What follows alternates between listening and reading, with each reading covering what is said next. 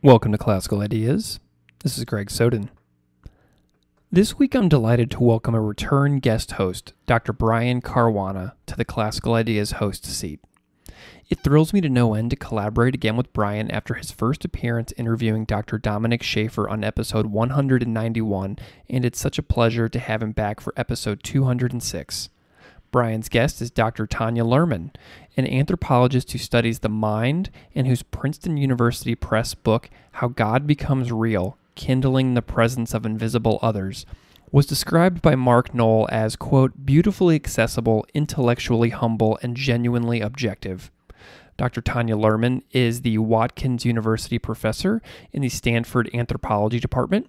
She is a medical and psychological anthropologist and also an anthropologist of religion.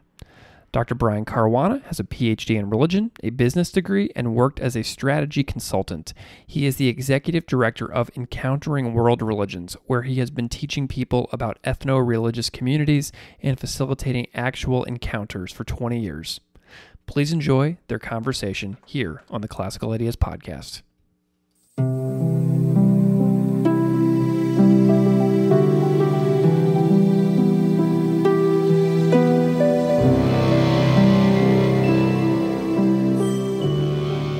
Hi, everyone. My name is Brian Carwana. I'm honored to be here at the invitation of Greg to step in for him on his wonderful podcast. Just to introduce myself, I have a PhD from the University of Toronto in religion, and I'm the executive director of Encounter World Religions in Toronto. Encounter teaches about religious literacy.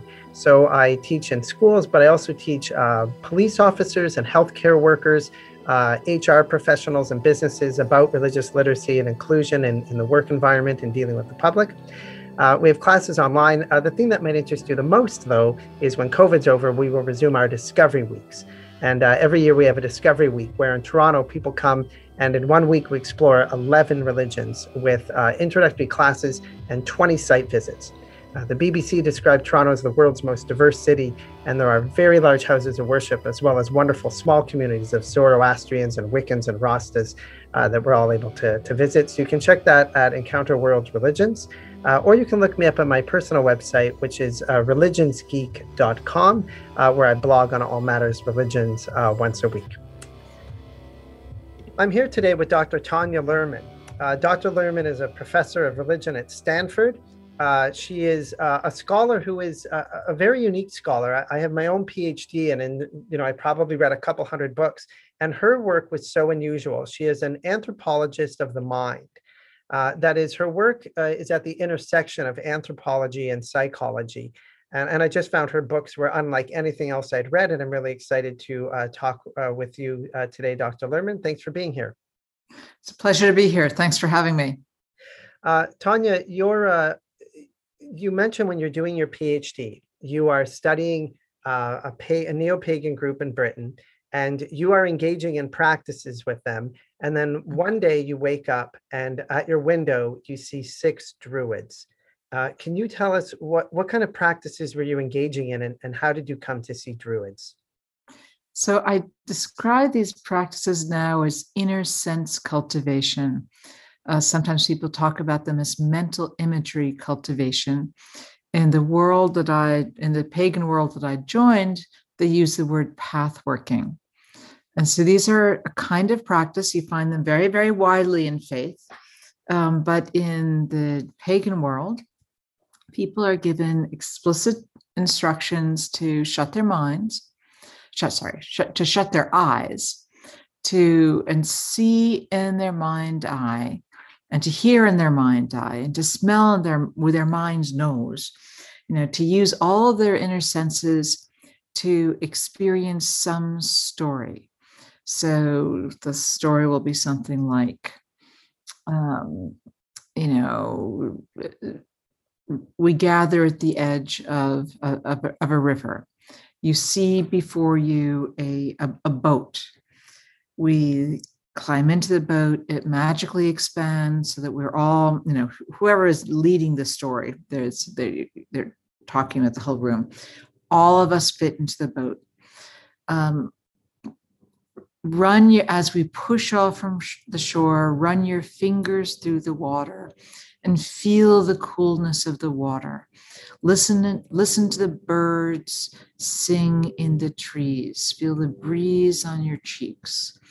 And you float down the river. You pull up against the bank of against the river bank at the foot of a hill. You walk up the hill, and the narrator will say things like, "Hear the rocks crunch under the small rocks crunch under your feet. See the breeze ruffle the leaves in the trees. Listen for the birds. Smell the scent of the summer flowers." Always doing this kind of inner description. And you walk up the hill, and the top of the hill there is some kind of temple. And typically the pathworking has you do an encounter. So we come to the edge of the temple, and we see before us the virgin guardian of the temple, and notice the folds of her robes, the flower in her hair, the clarity of her gaze. She talks to you, and she gives you something which you take in your hand and hold close to your chest.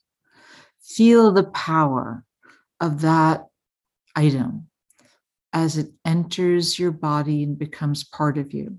And then, so there's often there's a kind of a moment of a pause in which there's some interaction that you're allowed to encourage to imagine.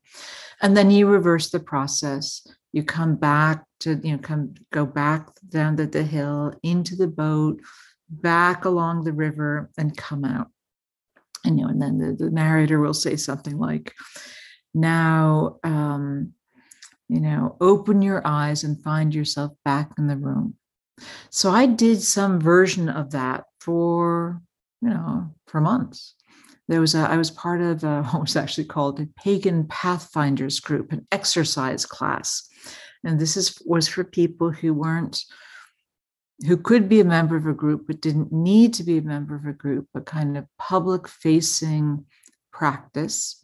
So the Pagan Pathfinders would be announced, and the places where you announce those kinds of things. There was no internet at the time, but there were bookstores and magazines and whatever.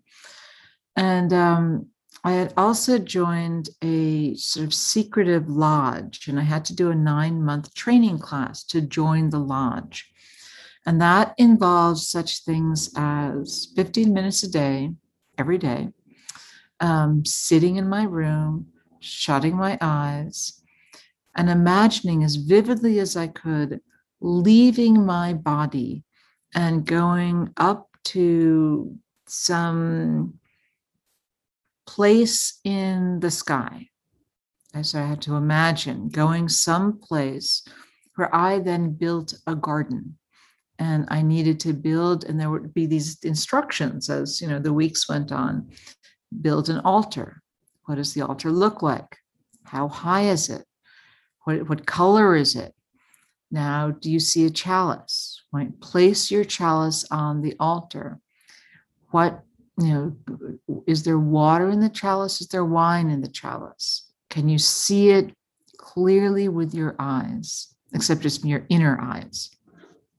Can you, now there should be an athame, kind of a sort of one of these knives, or often a letter opener or a blunt knife that's sort of seen as kind of the symbol of your power in this kind of world.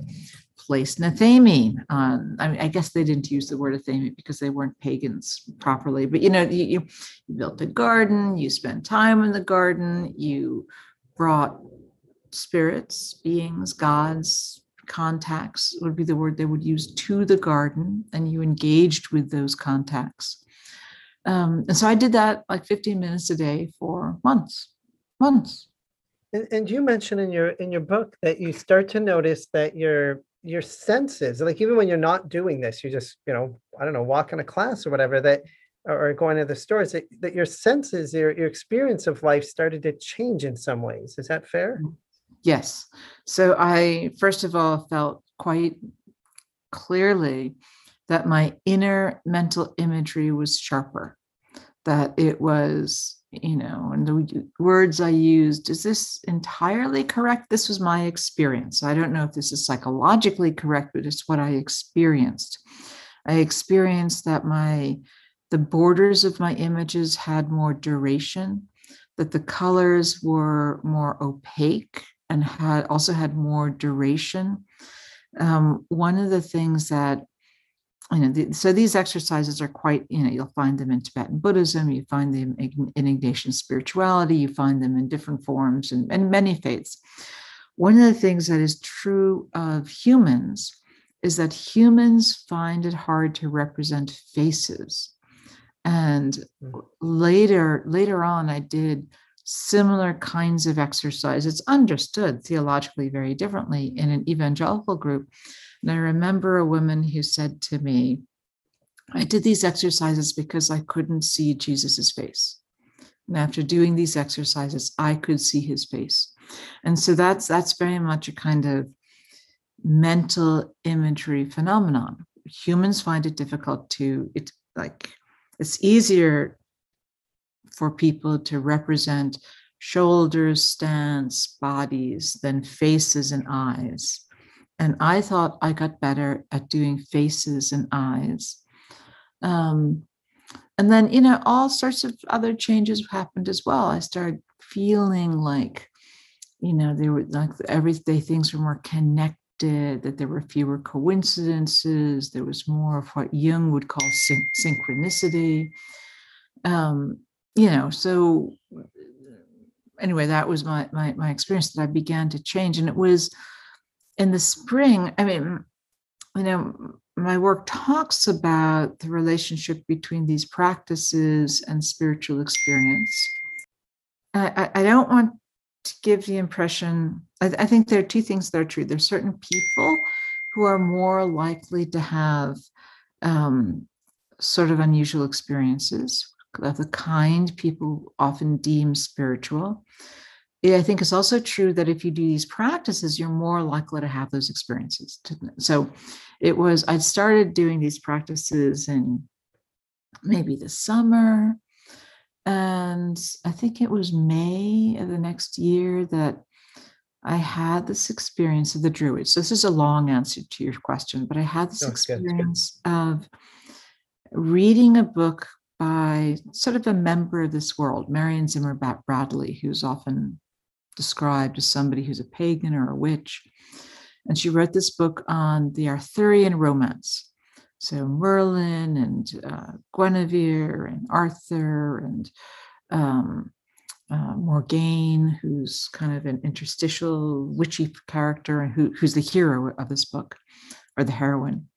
And it's a book about Britain between the time of the Celtic dominance with these priests we call Druids and Christianity. Anyway, so I was deep into this book, and I was trying to read it as an experience, the way I read books as a kid. And early one morning, I woke up and I saw these Druids kind of standing by the window. I would call it, psychologically, I would call it a hypnopompic experience. We know these experiences are a little more common on the edge of sleep than they are, 3 p.m. But what was striking to me is that the experience was, it felt like a sensory experience. It felt like I saw the Druids with my eyes. And it was really quite striking. I was quite impressed by the fact that people had these experiences. And they talked to me about these experiences. It's just that, it captures your attention when you have one yourself. Yeah, I can imagine. And you mentioned, I like how you mentioned how, a lot of these practices transcend, across many religious communities. You'll find them, as you say, in Tibetan Buddhism, Catholic Ignatian spirituality. So another part of your career, you start investigating vineyard Christian churches in the United States. And again here, can you tell us a little bit about the Vineyard Christian Church and how do they use this same sort of imaginative work? So they would describe it a little differently. They might get a little anxious by the word imagination, Sure. but but they describe many of the same features of the practice. So there are books like Experiencing God or In God of Whispers, and you can even see this in The Purpose-Driven Life, although it's a little more hidden.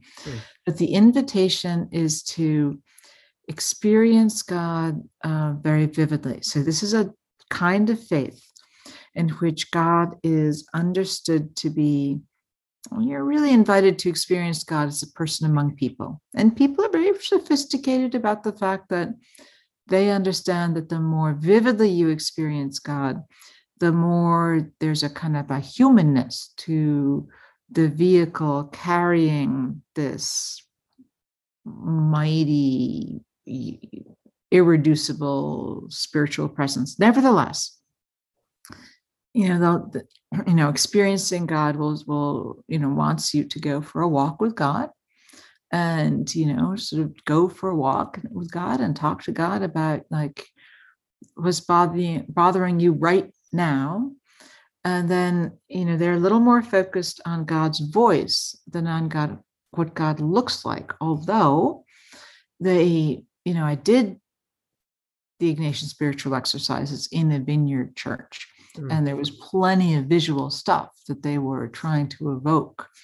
But people, the manuals will say things like, okay, so God's voice shows up in the normal stream of your consciousness, and you have to look for things you might have taken to be thoughts that are sort of more spontaneous than the rest of your thoughts, that somehow pop out, that somehow also feel like they're the kind of thing that God would say, that feel like they're not in conflict with Scripture. I mean, one pastor said to me, if you think that God is telling you to jump off a bridge, that's a mistake. That's not God. But people would talk to me about sitting on a park bench. God's arm is around their shoulders. They're cuddling up to God, and they're talking to God about their day, and they're asking God about his day. So that's a kind of a step further than the God presented in the Hebrew Bible, and even the God presented in the Gospels. But people would talk to me about dancing with God in the living room. They would talk to me about having a cup of coffee with God. And, when I first became interested in this kind of faith because of when I was doing interviews, and the woman said, if you want to understand my God, you need to have a cup of coffee with God. And so I said, what does that mean? And she said, well, and you go to a coffee shop with a friend and you sit down, and your friend's across the table from you, and you need to do that with God, and sort of, you need to imagine what God looks like and what God is saying. And then you need to talk to God and hear what God says. And the pastor at this church that I joined in another part of the state said one morning, if you want to get to know God, pour God a cup of coffee. And he said, take a real cup with real coffee. You got your cup with real coffee, and you sit down with those 2 cups of coffee and you talk to God. So that's kind of the same thing. It's, it's a little different from, the Ignatian spiritual exercises are actually really close to that exercise of going down the river and, bumping Pagan up. one, yeah. It's very, very similar. The evangelical ones are a little looser, but it's still the same format, and people are clearly using their inner senses, and they're clearly having an effect. What I found so interesting about your work was the idea that, because we often think, well, people interpret their experiences differently, but you point out that by engaging in these practices, by attending to their mind, by going through exercises, it's not just that they interpret their experiences differently. You start to have different experiences, as happened to you, essentially, right? Right. You actually change the world you're encountering, essentially. Yes. And I think that that's a really important point. So people start to feel God's presence more, and that happens in little ways. so that people will say, oh, and they'll learn to experience God speaking to them.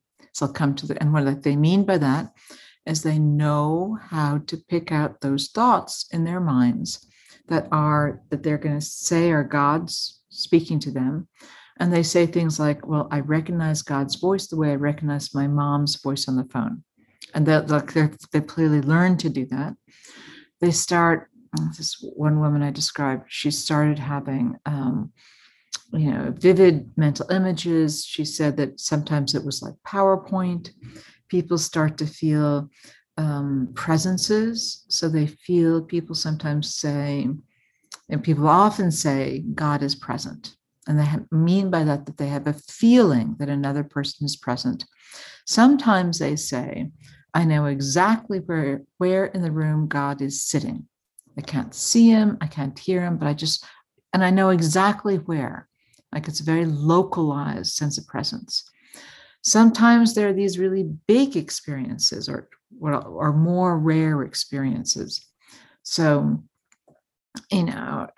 somebody has the experience of God talking out loud to them, and they turn their, and I'll say to them, did you turn your head to see who was speaking? Oh yeah.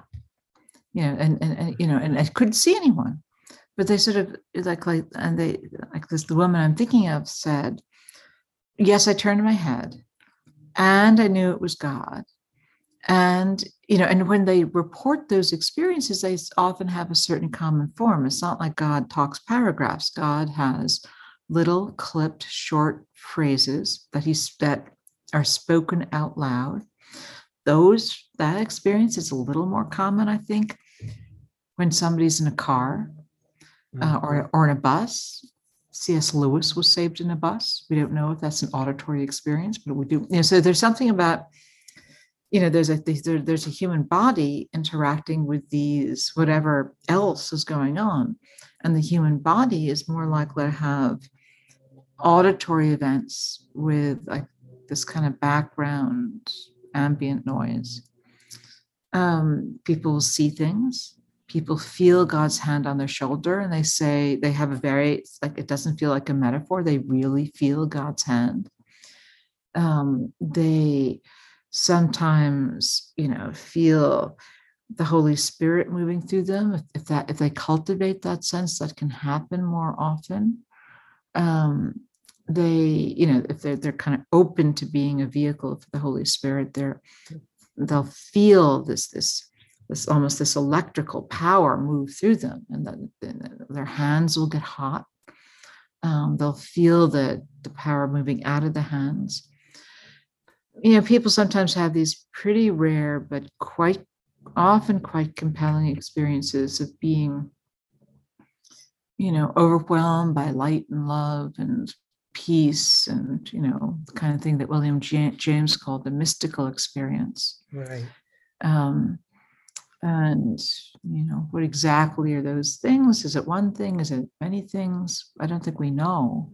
But these are moments, the strongest examples of mystical experiences came to me from my pagan interlocutors. So people would say, I can remember a man who said that he was putting his kid to bed, and he did this kind of cross level kind of confusion. He said, I wonder whether God loves me the way I love my kid. And he had exactly this William James experience. He had a 90-second experience in which he felt more himself than ever before and not himself at all, as if he was just one with the world. He knew that he was immortal. He absolutely knew that he was immortal. He felt fantastic. He felt he lost any need for sleep.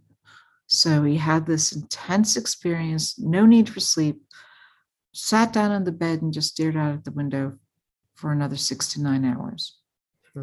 And those, I've heard someone else from that domain give me an experience like that. It's interesting. I was thinking of like, we think of the differences in society, people who are not religious talking to those who are religious, or the culture wars. That what we have here is not merely a difference in beliefs, but that some of the gap is literally people are just experiencing different lives in different worlds, Yeah. essentially. Yes.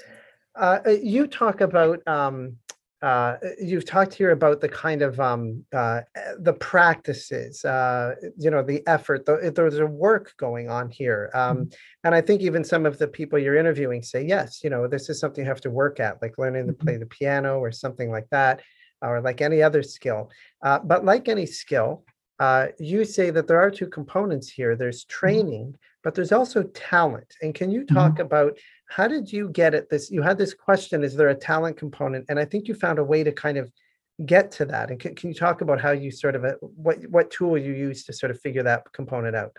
So that's a great question. I actually was part of a group at the University of Chicago where I was the only anthropologist. And I got up one day and, it was a research group. And I said, oh, well, people say that some people are better at this than others, and that people who get better, who train, will get better. And, and my colleagues were sort of like, sure. And so I decided that I was going to see if I could get evidence that they would believe was evidence that there was something going on. So I asked around. My dad's a psychiatrist, and he suggested a couple of scales. And I started sitting down with members of this congregation and saying, tell me about your experience of God. And I started asking about these phrases that I'd come across that people had been talking about. And at the end, I gave them these scales. And some of the scales they thought made them feel like I thought they were crazy. And some of the scales they answered exactly the same.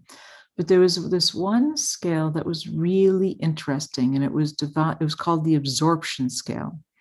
And it was devised as initially by Auke Telgen and I think David Atkinson as a measure of hypnotizability, but it's not picking up. I mean, it correlates with hypnotizability, which is a funny thing, but it's not. It's different from that. It is. It picks the questions like, sometimes I experience things the way I did as a child. If I want, I can turn noise into music by the way that I listen to it. Sometimes the sound of a voice can be so fascinating, I feel I could listen forever. Sometimes when I'm watching a play, I forget that it's just a play and it feels like it's really happening. And so like 34 questions, only one of them has something to do with religion. And I noticed, first of all, that the woman that was like my example of a prayer warrior, somebody who was recognized as a really wonderful person of prayer and who had a lot of these vivid experiences, she read that scale and said, the man who wrote this scale lives inside my head. He knows my experience. Sure. And then there's another guy who, like, I knew had trouble with all of this practice. He said things like, I was once in a group with him and he asked us to pray for him, that he would hear God speak in a booming voice because God didn't talk to him. And I interviewed him, I gave him the scale, and he looked at the scale and he said, there are people who say yes. It's like, and so I was really intrigued, and I, even in those initial interviews, I saw that this scale, when people write true or yes next to those items, the more trues or yeses, the more vividly they experience God as a person, the more spiritual experience they have, the more they're likely to say they've heard God's voice or they've seen a vision. It's remarkably consistent. I can see this in undergraduates who aren't religious at all. I can see it in, evangelicals. I saw it in multiple studies within evangelical Christians. We just did this study in which we were talking to Christians and non-Christians around the world. And even in translation, there's something about this scale that really predicts, to use that term, what people are experiencing. So what is the scale on about? So you could say, and it turns out this is a deep question. What is this proclivity? What is this scale capturing? I used to think that it just captured sort of sensory aliveness, this willingness to experience your inner senses. And it definitely captures that. Mm-hmm. I'm beginning to think it captures a kind of a willingness to experience the world as alive, for want of a better term, as if there's something vividly active about the world. I'm beginning to wonder now with one of my colleagues whether, with Kara Weissman, whether there's something that's like there's a childlike orientation to the world that is really key. And that's complicated because children are in some ways realists. Like, Margaret Mead said, a child won't experience a bear under the bed unless the adult gives them the bear. And there's something really true about that. But there's also something that we think is really basic in a child's sort of openness to experience and a willingness to explore. That's also really important. So there's something real about absorption. And is absorption like this capacity to engage with your senses? Is it a capacity just to focus? Is it an attitude towards the world? And you find that, right, so you can, whether it's your university students in your classroom or these subjects you're studying or folks in other countries, you can give them this test, and if they score high on it, they're also more likely to answer yes to, I hear the voice of God, or I see images, or things of this nature. Is that right? And it's this test kind of proves stable over time. That is, it doesn't seem like it's learned. It's a kind of ability test, essentially. I think so. I mean, it's a little complicated because I also want to say that people who are training are sort of training whatever this ability is. Right. And so there's a puzzle in absorption, just as there's a puzzle with hypnotizability. We don't understand this puzzle. Yeah. The puzzle is that if you give someone the absorption scale at time 1, and then in this project that I did, we trained people for a month, they scored kind of the same on the absorption scale at the end. And, Taligan, the guy who really came up with the scale, he thought that this was a trait. It was not a measure of skill. And yet there's clearly people are changing and developing and sort of becoming more absorption-like. Hypnotizability has the same puzzle. So hypnotizability, there's a way of asking, how deep can this person go into trance? And you can also, so that this hypnotizability test, that doesn't change over time. I see, but you can train them to, yeah. But you can train them to go deeper. So we're still trying to sort this thing out. Right. So yeah, in your book, you talk about these two components, that there's talent and then there's training. And you started to allude there to the experiment you did. We've already talked about your personal experience participating as an anthropologist in the neo-pagan group. And then you have the survey questionnaires as you're studying the vineyard Christians. But the third thing is you kind of put everything to the test with this iPod experiment that you designed to test both talent and training. Can you go into what is the iPod experiment? I think you have 3 groups in it. So how does it work, and what are the 3 groups? So the idea was, is there evidence that we can see with, our incredibly clunky methods? So I'm not using fMRI imaging. I'm not putting anybody into a magnet. I just, designed had 30-minute tracks for an iPod. And we got people into into my office. We did these rich, open-ended interviews. We gave them surveys, like a bunch of surveys, like these pen and paper things that you fill out. And we sat them in front of the computer and gave them like different exercises that, computer-based exercises to look at the way people used and experienced mental imagery. And then when they walked out of the room, they had to pick out a brown envelope. And in the brown envelope, there was an iPod. And they didn't know which of three conditions it had. It had either a inner sense cultivation track. So there are 4 tracks based on the Ignatian spiritual exercises in which you hear a piece of scripture and then you really walk into the scripture and you're asked to experience it as if you're in a dream. And like one of them was about the 23rd Psalm, the Lord is my shepherd, I shall not want. And you listen to the Psalm, and then you re-experience the Psalm following the instructions with all your inner senses. Look at the shepherd, look at the way he holds his shoulders, he turns around you and walk, you follow him, listen to the birds in the trees, that kind of thing. And so kind of loosely with the structure of vivid use of the inner senses, stop for interaction, imagined interaction. There's nothing on the track. And then on another iPod, in another envelope, there are like 24 lectures from the teaching company on the Gospels. Really good lectures, but very, eggheady like lectures. This is Matthew. This is what's going on with Mark.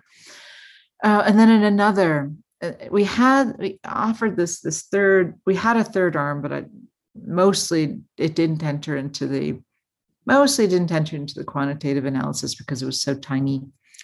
So it's more like a control, really. Mm-hmm. And that was what you'd call centering prayer. So it was like 30 minutes of pink noise. And you had instructions to sit there and think of nothing, following the centering prayer instructions on the centering prayer site. So the rule was 6 days a week, half an hour a day for 4 weeks. And we brought people back in. We asked them a bunch of questions, did these careful interviews. And the reason for the open-ended interviews was to really probe to see whether they'd had the experiences they were describing. And then we gave them surveys. We sat them in front of the computer again, and we found, and there was this pretty consistent finding that if they were in the inner sense cultivation prayer condition, they were more likely to report that God had become more of a person for them, that they'd had more sense of God's presence. They reported more of these unusual sensory experiences, and more of all kinds of experiences. So I think there's something real about this story of practice, that practice does change somebody. So at the beginning of the month, you're testing them on the absorption scale. You're having them sit at a computer and do mental imagery manipulation sort of test. You're asking them, do you feel God? And then you're putting them in 3 groups. And the group that is getting the imaginative kind of exercise practice, at the end of the month, they come back and they report these experiences that the other 2 groups didn't. Right. And you also, I was really fascinated. I remember you saying they scored better on certain tests. And I just want to read from your book. You mentioned the tests were things like imagine a plus sign, add a vertical line to the left side, rotate the figure 90 degrees to the right. Now remove all the lines to the left of the vertical line. So nothing to do with religion, just mental imagery, and people all of a sudden score better if they're in this specific practice group. Yeah, I mean, it's a slight change, and for the effect to achieve significance, you have to add it to, you have to look at another measure as well, which I think had to do with, having images come to mind. But yeah, you score a little bit. There seems to be something real about the. And the other thing you mentioned is that while obviously, therefore, the training kind of works, the other control groups don't have this experience. The other thing that mattered is how high they had scored on the absorption scale at the start, right? That even if they had the training, if they're very low in the absorption scale, they don't make the same kind of progress, if I can call it that. Right. So we don't, if you were going to give a technical answer and say, is there a statistical interaction between absorption and training effects? We don't see that, but that's probably because there weren't enough subjects. So we did a version of this study, not a training study, but a kind of absorption. And we looked at the way people represented their mind. And we saw, and that was with a much larger number of subjects. And we really thought there should be a relationship, an interactive relationship. Can't quite see it, but again, that's probably the effect. I think there probably is a relationship. I think what you really do see in the data is that if you're low in absorption and you train, you don't get up to the top that the people who are high in absorption do. So it's more like a floor effect. Right, right. Combination of talent and training, essentially. Yeah, exactly. And you mentioned that the other thing is that, so people learn to attend to their minds differently. And in so doing, they have these different experiences, they develop a relationship, and the relationship changes them, right? Like you talk about the fact that there's just a lot of health benefits associated with people who are able to have this kind of a relationship. Yes. So this is a really robust observation that, there are all of these different studies. And this is not so it is true that my work found that people who were, religion reduces your loneliness and kind of improves your well-being. And so my work contributes to this, but there's more that there's this army of researchers who study religion in all kinds of ways. And most of the big studies, their measure of religion is, do you go to church or temple? Or do you consider yourself a person of faith? And it's like one question, it's like a big data set. Right. And then they have umpteen measures of, they might be interested in cardiovascular health. They might be interested in immune function.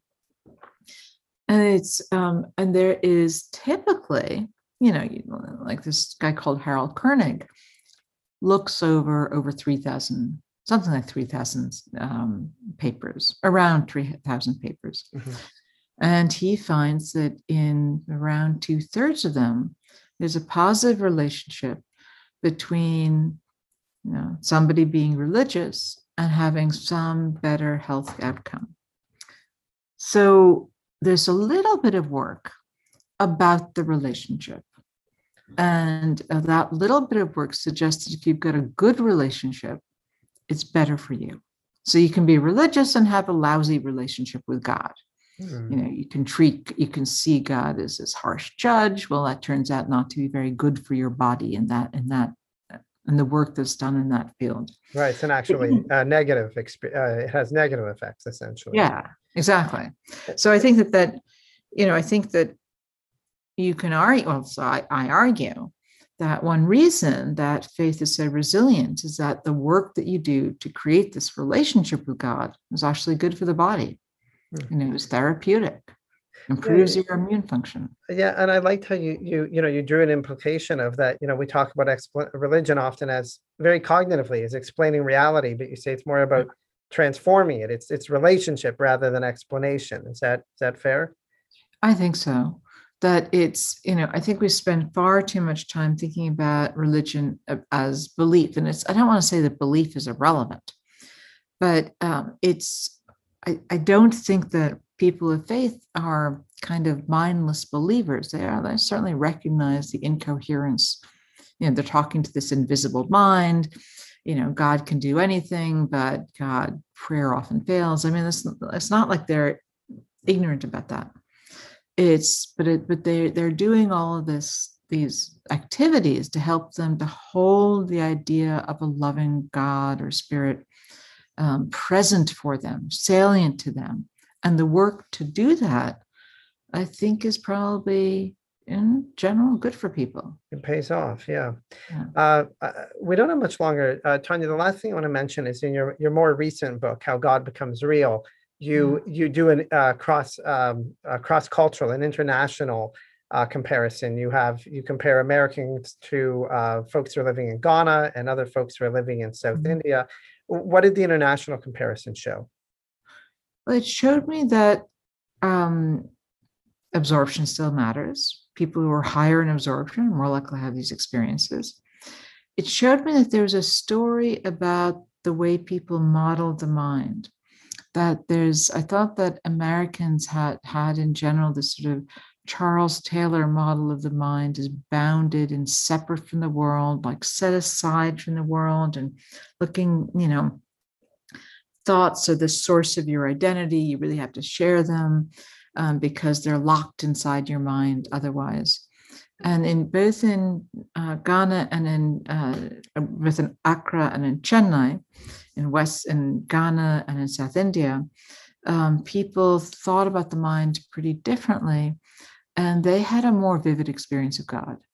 And I thought that I could see that the Americans were likely to sort of second guess themselves and sort of diminish their experiences of God. And in Chennai, and particularly in Accra, people would make God allow God to be as vivid as possible. Yeah. So there's this kind of interaction between the way people were thinking about the mind and the way they experienced God. Okay. All right. Dr. Luhrmann, I want to thank you for your time. As I say, I found your work really fascinating. And for everybody who's listening, the two books are When God Talks Back and How God Becomes Real. Tanya, again, thanks very much. I really appreciate having this chat with you. Thanks. You're a really good interviewer, and you understand the work. It's really lovely. Thank you so much. Thank you. Take